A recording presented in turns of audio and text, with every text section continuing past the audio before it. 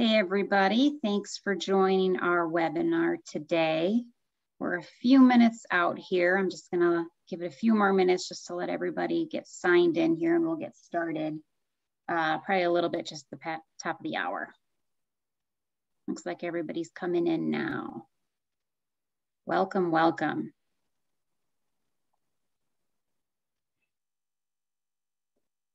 If you're so inclined, where's everybody dialing in from? I'm here in Denver, Colorado. Where's Zane at? Oh, I'm in Denver. California. San Diego. We got some. Texas.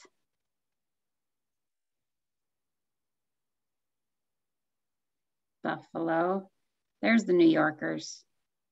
This is an NYOUG webinar, so.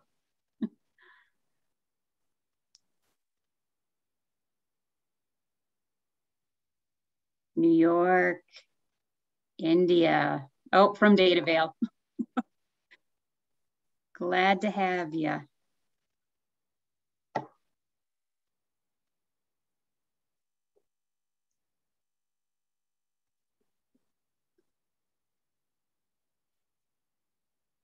And Mr. Dan Grant, you won yourself a Datavaleopoly. I'm going to reach out to you, one of our games. Anybody who's been on our NYOUG webinars know that if you join early, I've got a giveaway while we wait.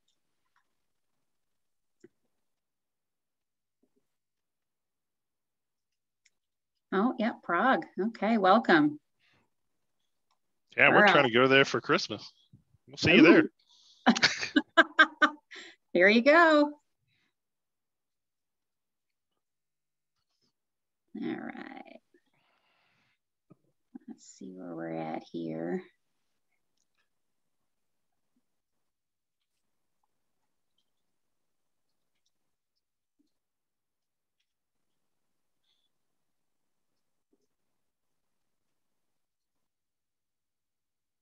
I think we're starting to taper off here.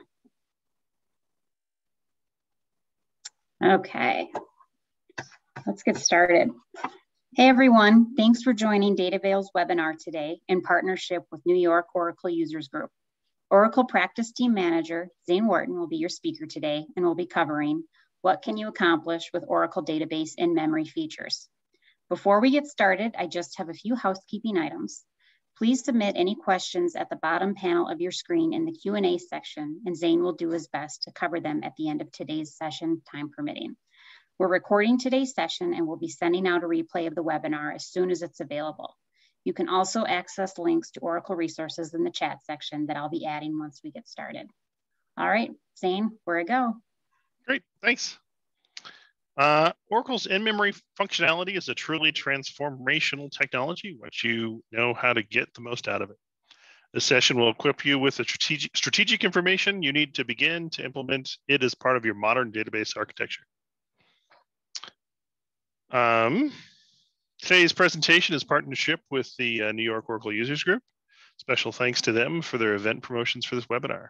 For those of you who might be unfamiliar with the New York Oracle Users Group, welcome. There will be some additional information on how to connect with them at the end of the webinar. I'm Zane Wharton. I've been a DBA for about 20 years or more, which makes me feel old. I've been in multiple roles in industries, including telecom and healthcare and financial stuff and oil and gas and you name it. I'm OCP certified and have a Master's of Science degree in Information Systems. And currently I lead a small team of DBAs and we deliver services to over 100 different customers. Datavale itself has been in Datavale has been in database services for over 16 years, starting out primarily supporting Oracle and SQL Server. In the last decade, we have added support for other database systems such as MongoDB, Postgres, MySQL, and others.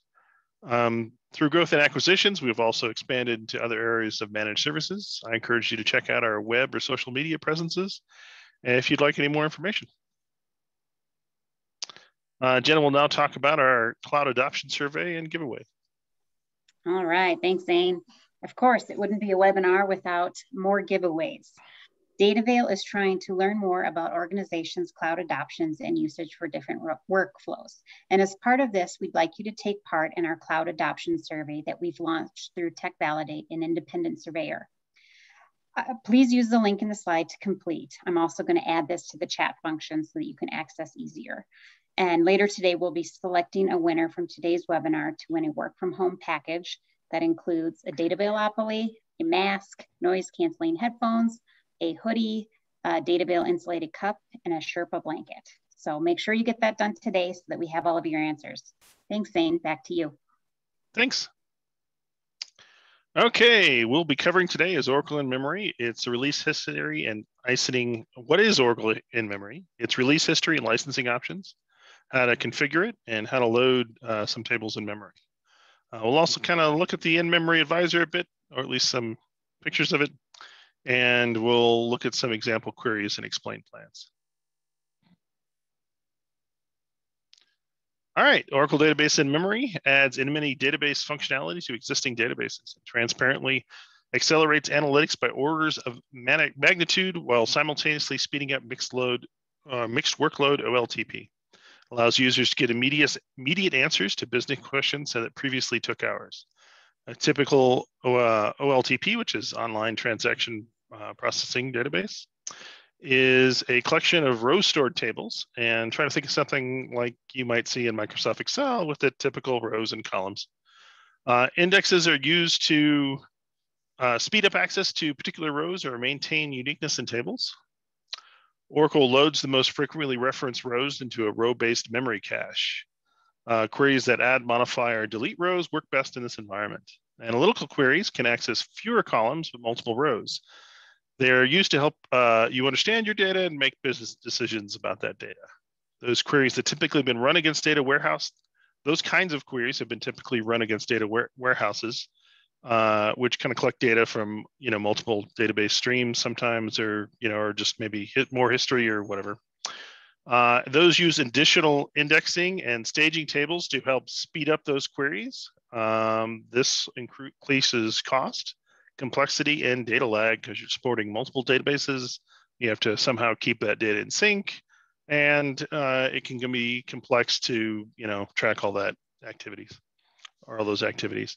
Oracle in Memory uses a section of your server memory to pivot your data into compressed columnar storage. That may eliminate the need for additional warehousing or warehouse database or other kinds of indexing or your staging tables. We'll kind of walk through a little bit of that. Your data is therefore stored two ways in memory. It's both in the column store and in a row store.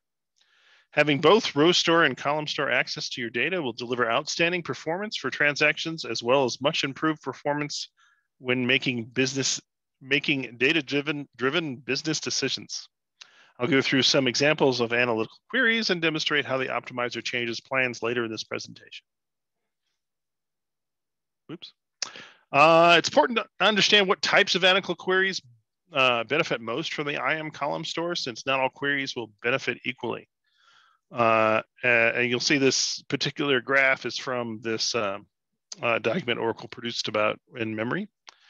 As a general rule of thumb, the greater the ratio of the total data accessed by a query to the data processed by that query, the greater the potential benefit from database in memory. For example, let's considering the following scenarios.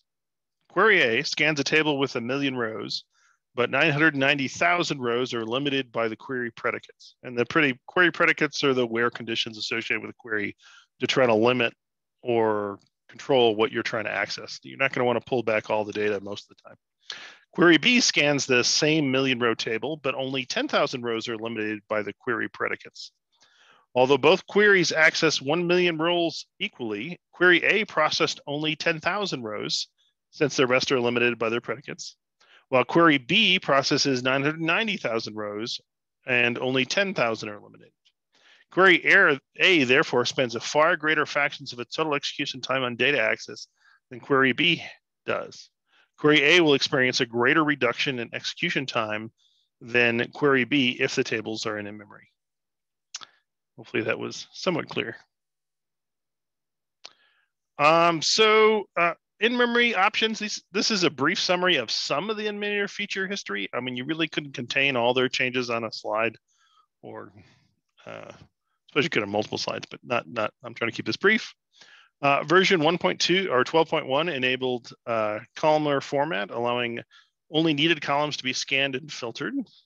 And so modern microprocessors support SIMD, which is single instruction for multiple data values. It's vector processing instructions to accelerate graphics and scientific computing. Oracle database in memory uses the SIMD vector instructions to help process multiple column values in a single CPU clock cycle. Tables are, so this is the in-memory storage indexing. Tables are split into sections, and minimum maxed values of every column are maintained for each section of a table. This allows queries to quickly skip table sections that only contain data outside of the range of data needed by the query. So in 12.2, you got in-memory for active data guard. If you're already offloading reporting to your active data guard instance, then you can now use in-memory features here. Heat maps, allowing data to be added and removed from the in-memory column store based on temperature and memory pressure. Can I talk about that a little later? Bloom filter and join groups we will discuss in the SQL examples section. IME allows the storing of virtual columns of pre-calculated values. And those are in-memory expressions, kind of like a function-based index, but it's stored as a column. And then Exadata flash, you can have terabytes of flash cache, which Oracle can extend this sort of columnar memory section to. In 18C, they added automatic in memory, which will help you automatically manage the contents of the in-memory column store. Basically, if the sum of the space of the segments that have been enabled for in-memory exceeds the available memory in the in-memory column store, the automatic in-memory will kick in and help manage the column store space using heat map statistics. It uses access tracking, column statistics, and other relevant statistics so that segments can be automatically evicted from the column store to make room for the population of more active segments. And then in 19C, support for external tables. So you don't even have to have your table in your normal database. You can be an external file, can be turned into a column store. And you can use Research Manager to help manage your processes and queries and other things like that that are coming into your system. Licensing requirements. In-memory is available as it's a licensing purchase. You have to buy a license for it for either on-prem Enterprise Edition or Enterprise Edition EX. I don't remember what EX is. It's not available for Standard Edition, of course, like so many other things. It's included with certain OCI database releases, including Enterprise Edition Extreme Performance and Exadata Cloud Service. There's also a trial setup allowed. There's a base level you can set in memory. I have my notes here say 21C, but it might be a little bit before this. It allows you to use up to 16 gig column store without triggering the license tracking. So it basically gives you an opportunity to try it out. With just 16 gigs, it's probably not going to provide all your needs, but at least you can use it for a few tables and see how that might help your organization. So some of the useful in-memory views we see here are the DBA, the feature usage statistics talk about what features you've used. That's good to see, if you're matching up with your licensing agreements and such. So, you can see if you violated the license, I suppose.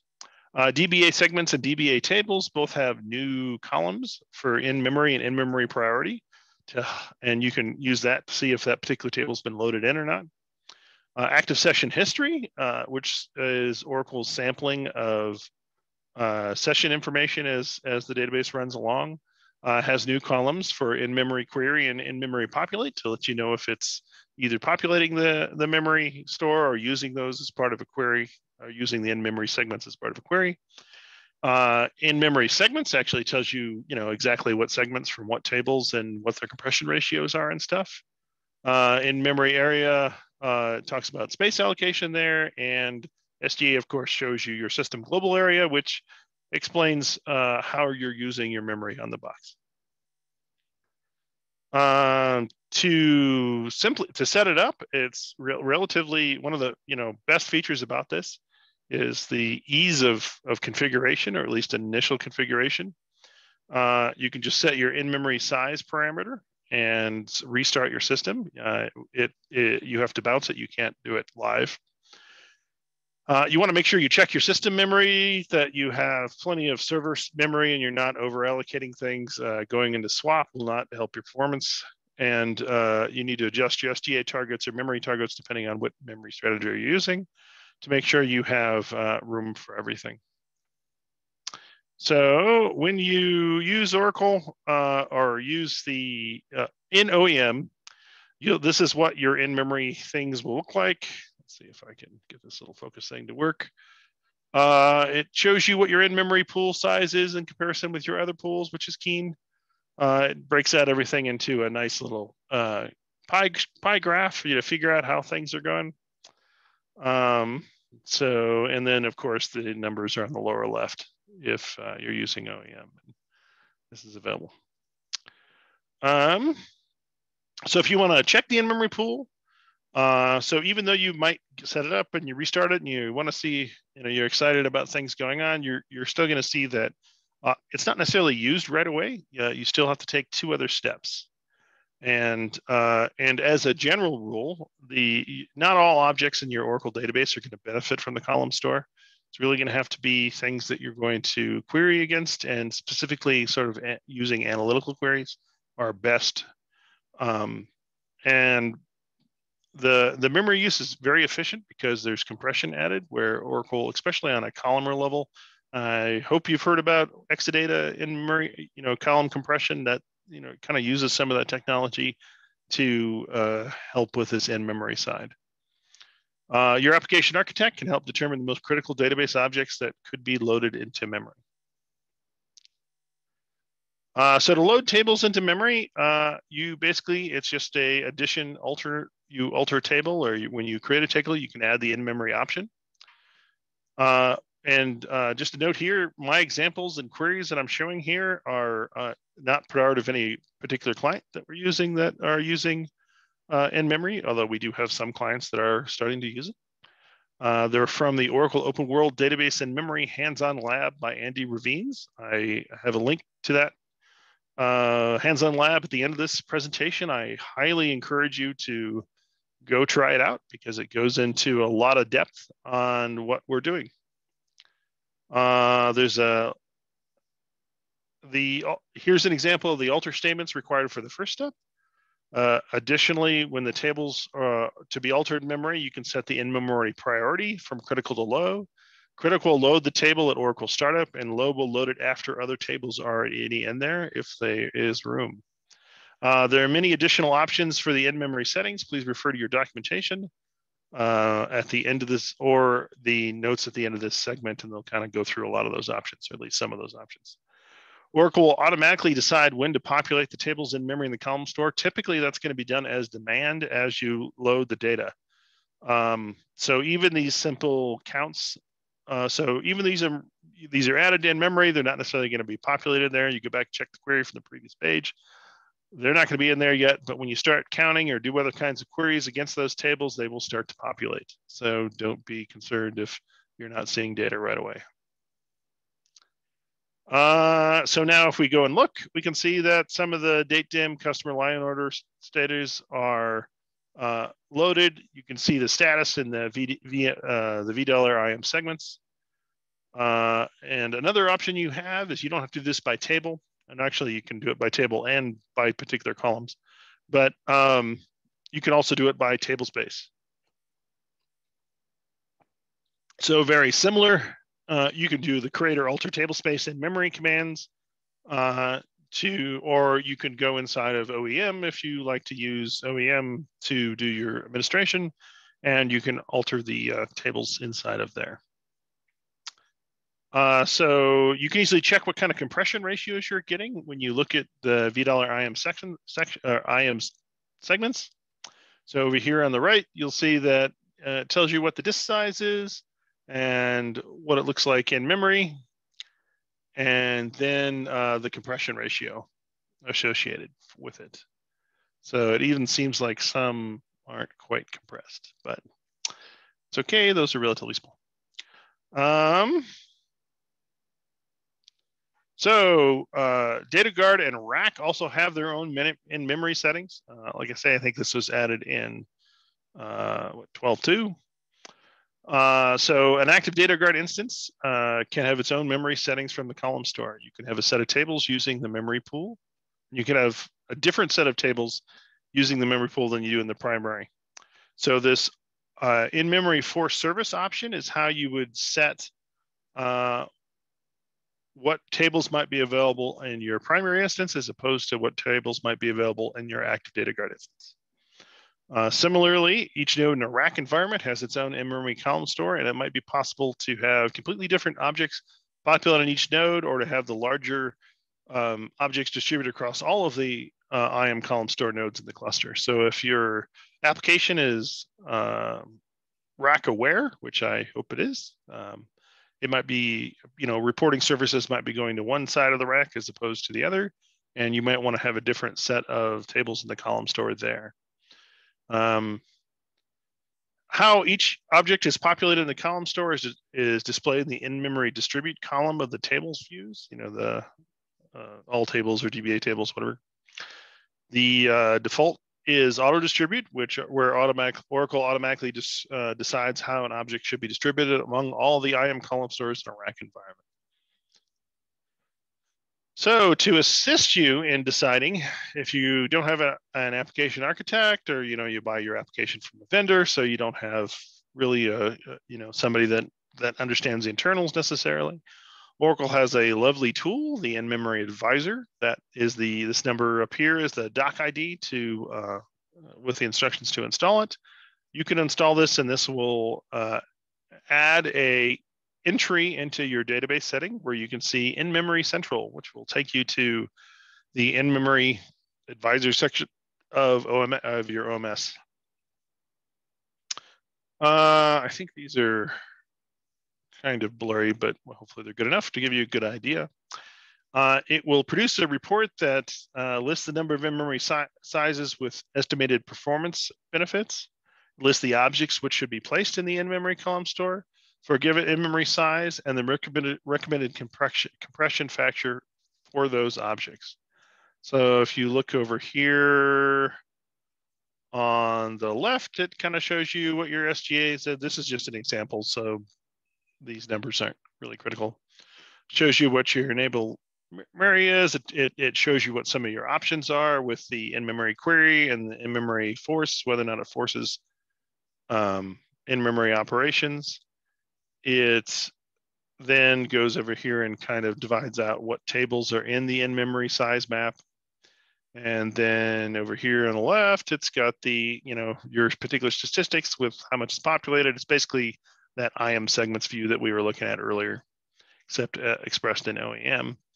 The in-memory advisor analyzes the analytical processing workload present in your database to determine an estimated benefit for the database as a whole.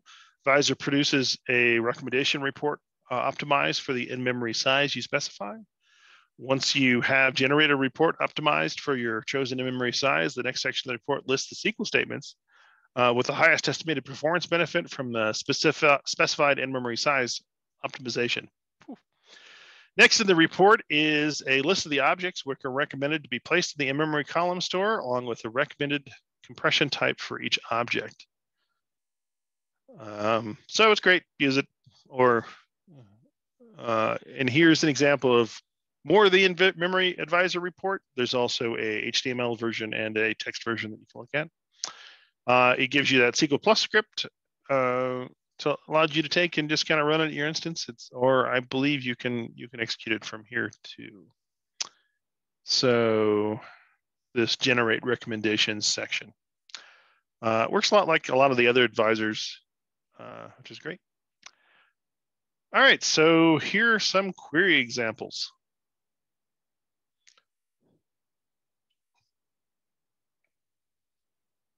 Sorry, my throat's getting a little dry from all this talking. I'm going to start with some pretty simple queries here. I don't think I'm going to do anything that's super complicated. Again, these are from that hands-on lab that kind of walks through things. So here's your, a nice simple query that looks for the most expensive order received to date. And it does, your normal full table scan of your line order table. And you can see that the cost over here is 24,000. So it's pretty high cost. Mostly it's doing a full table scan. It's got to go through and read every single row in order to check out the thing or answer the question that you're asking, which is for that most expensive order received to date.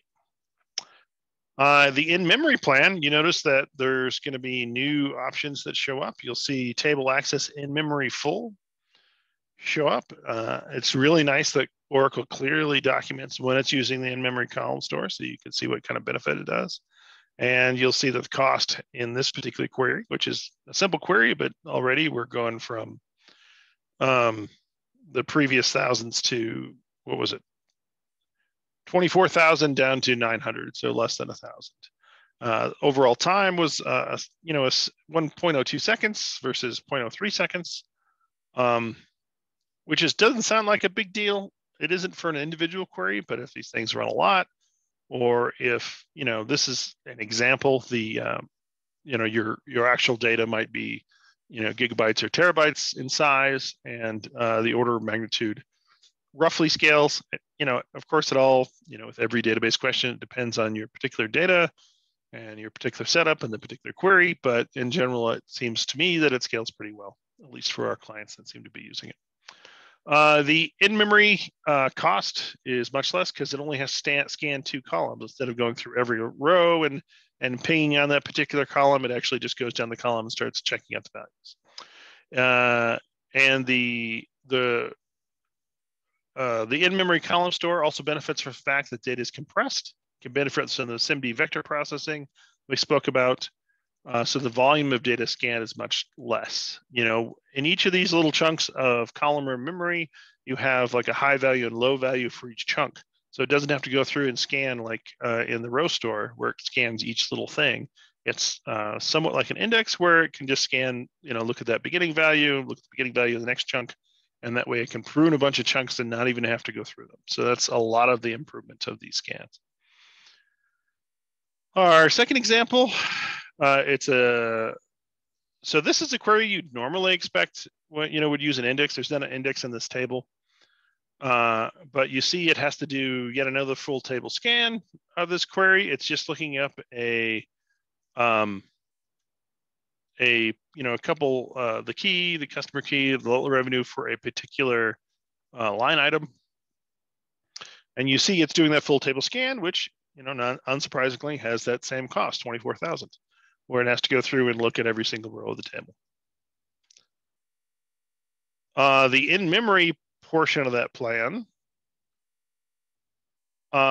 you see that table access in-memory full. You see that the cost decreases again to, less than 1,000. And it shows you it's using the in-memory filter. The hands-on lab also includes an example with an index. It still beats the index, which is impressive.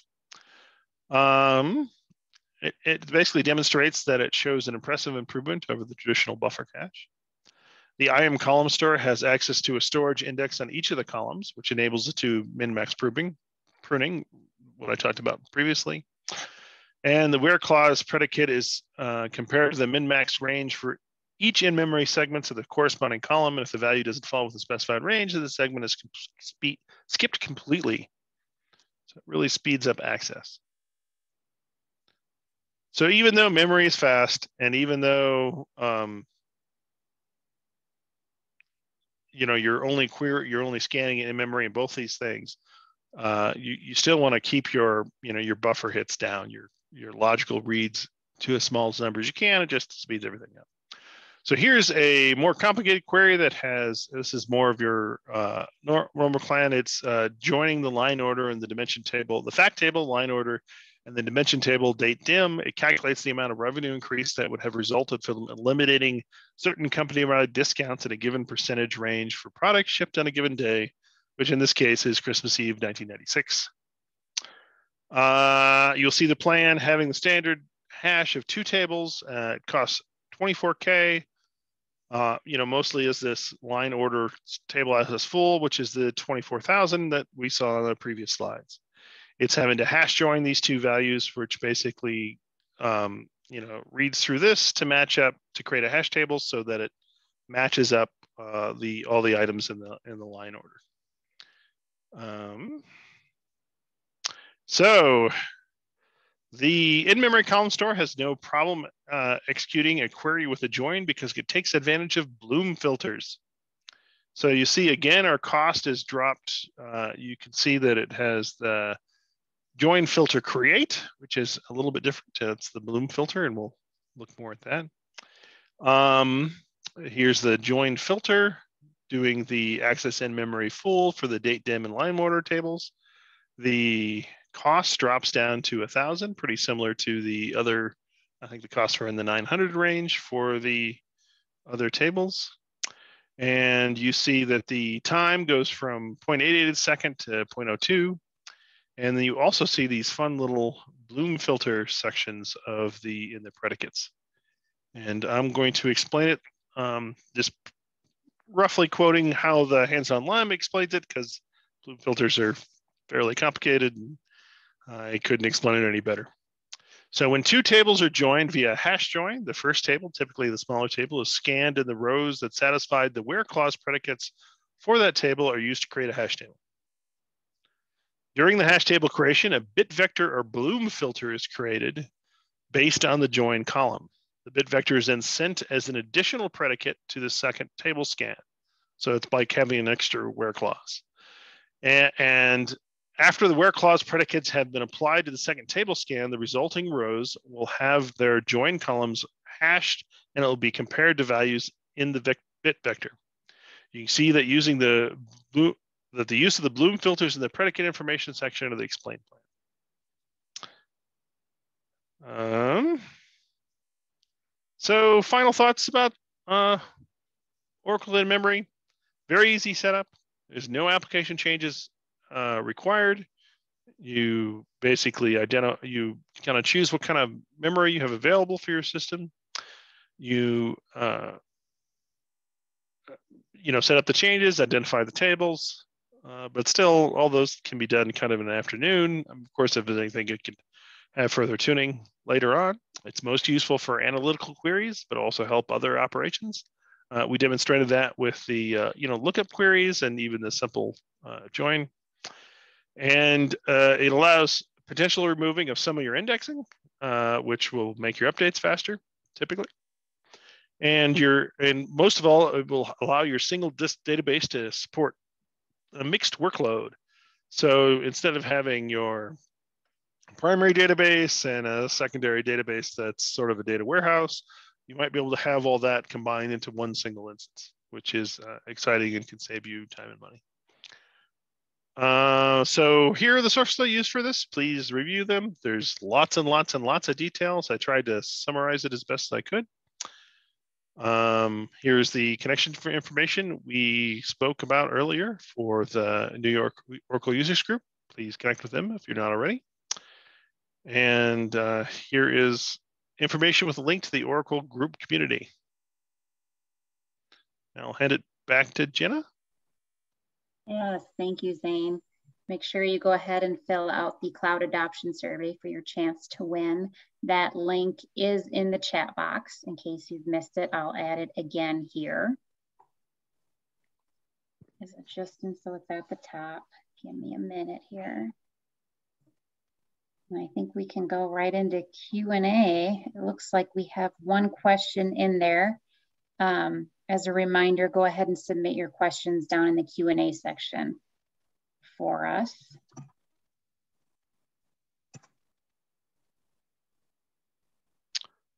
Okay, so the first question is what happens when the in-memory size is not large enough to load a table or tables loaded in memory? It uses that heat information, so it tries to, I mean, it's kind of like the buffer cache. It tries to load that current, load the, as much as the table as it can, and it tries to load the table that's most recently accessed. So it acts basically a lot like your buffer cache. And it's also not expected that you shouldn't be putting all your tables, of course, into the in-memory section. You're only going to be pointing those that are useful and identified either through the tool or through your application folks.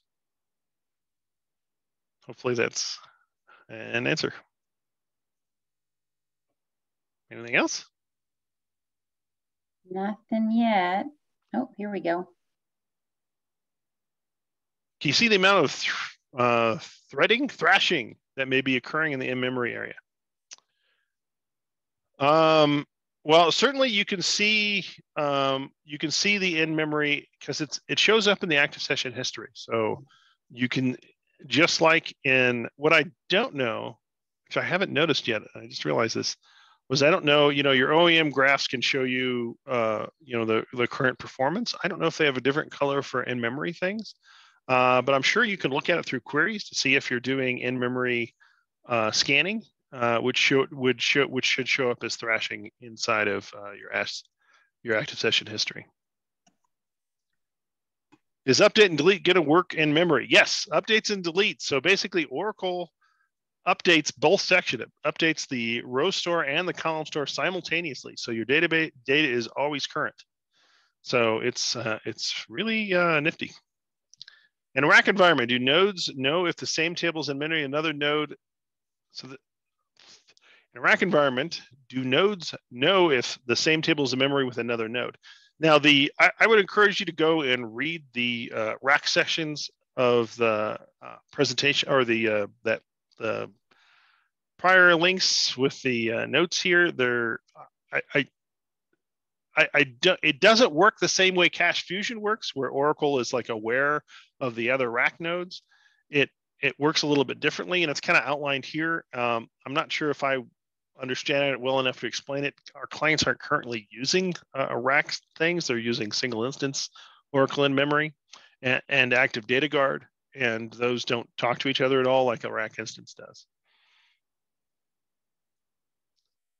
How are we going to keep tables in memory? There's that urgency level, basically, or not urgency, the priority level, and that will help keep those particular tables in memory. They used to do Oracle in-memory pinning, which can work for small tables, but it's just kind of like the buffer cache. It's just stored a different way. So your tables that are going to be accessed most frequently are going to stay there, and the ones that aren't drop out. I don't know if you can change the priority to try to encourage tables to be in memory, but you can't force them to stay there, at least as far as my understanding goes.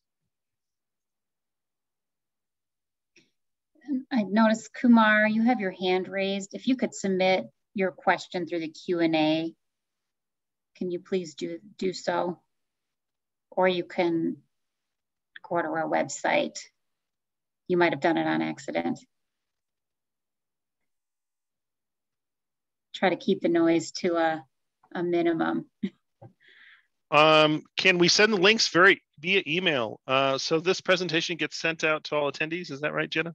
Correct. So as soon as this is ready, we'll get it posted to our website and we'll send out the links once it's ready. I'm hoping today's Tuesday, by end of week, if not sooner. Yeah, you should be able to, even though it will be a PDF, you'll be able to click through the links to go directly to them through the PDF. Yep, you'll have access to both. Right. So, and if you have any questions too, feel free to email me personally. I'm Jenna.Starmer, S-T-A-R, M as in Mary, E-R, @datavale.com, and I can answer your questions. Yeah, and she can get questions to me also if you have other questions. You don't want or our team, since most of the people on my team are smarter than me. That's not true. Zane is the smartest. All right. I think that's all for today. I don't see anything else coming in. Like I said, feel free to go to datavale.com. We'll get you the presentation and recording just as soon as it's available. Thank you, Zane. Thanks, group. Yep. Thanks, everybody, for attending. Bye. Bye.